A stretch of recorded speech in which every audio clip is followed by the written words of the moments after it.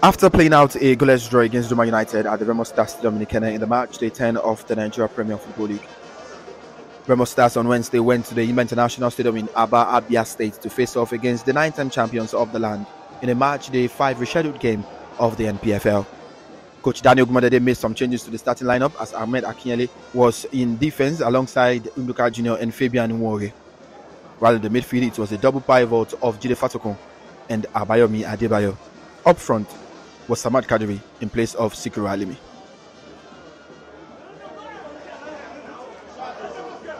In what was a slow start to the game in the first 20 minutes from both sides, Samad Kadiri was presented with the first real opportunity for Remo Stars when he directed a header from Adam Salamilekon off target. Adam Salamilekon one more time nicked the ball off the Enyimba defense before finding his own teammate in Sadiq Ismail, whose cross was too heavy for the player at the back post, with the Remo Stars players claiming for a penalty as the referee said no. Adam Salamilekon again had a shot on target that was blocked off by the Enyimba defense as Remo Stars proved the half of their host, Enyimba Football Club. Enyimba on their own sent a cross into the box as defended by the Remo Stars defense before Pascal Eze shoots one side netting.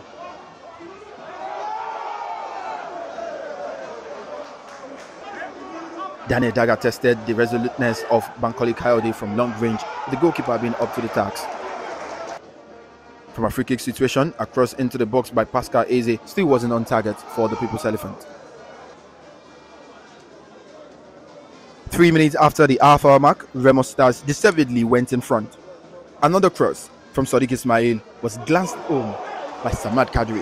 It was Samad Kadiri's first ever goal for Remo Stars, and the 9th assist for right back Sadiq Ismail.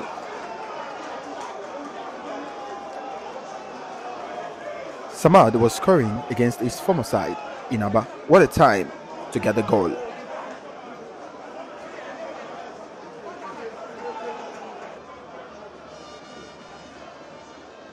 Looking to respond quickly, Enyimba Football Club via the boots of Chijioke Mbaoma stung the palms of Bankole Kayode with a massive stop.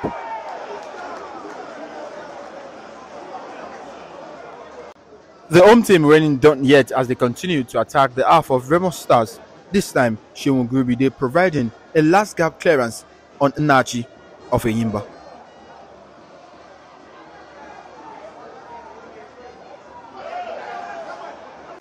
A huge letter from the Remo Stars defense could not be capitalized on as Pascal Eze left free in the box could only shoot wide.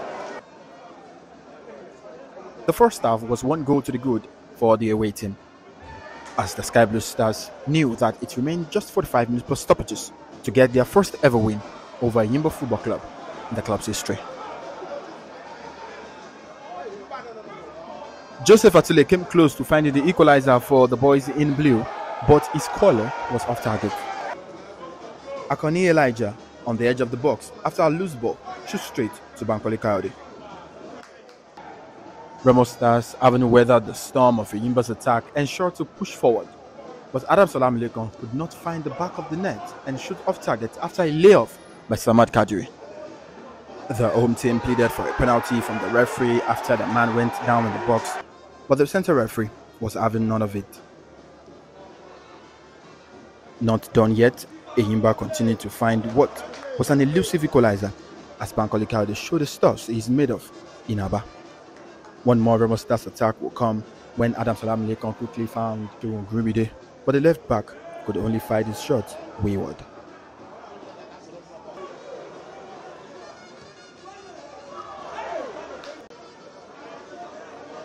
With the pressure mounting, Enyimba thought they had equalized when a shot from outside the box hit the side netting.